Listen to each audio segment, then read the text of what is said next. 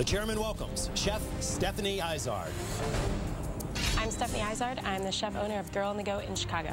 My general approach to cooking is that you just want to make your whole mouth happy. When you take a bite, every part of your palate and every different sense that you have is being inspired by each bite. My culinary style is rustic with a bit of badass. It's all about bold flavors, but it doesn't look too thought out, even though a lot of thought has gone into each and every bite. The chairman welcomes Chef Andrew Zimmerman. As a young lad, Chef Zimmerman dreamed of becoming a rock star, but eventually realized he was more talented at banging pots than banging drums.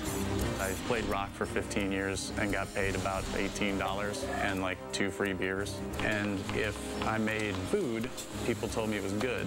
So even my tiny brain was able to put that together and go, you know, maybe this is probably a better thing to do. He's now the executive chef at Sepia in Chicago, a renowned restaurant often recognized for its fine fare. Sepia was fortunate enough to be honored with 1 Michelin star. They call you up and you go, hey, you got a star.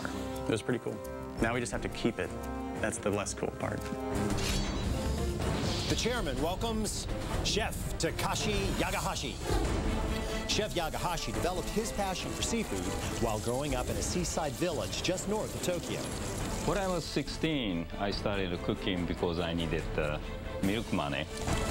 He'd eventually moved to the United States, settling in the Midwest, where he became a gastronomic superstar.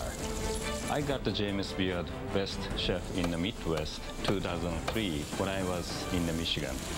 These days, his French-American cuisine with Japanese influences can be sampled at Takashi, his critically acclaimed restaurant in Chicago.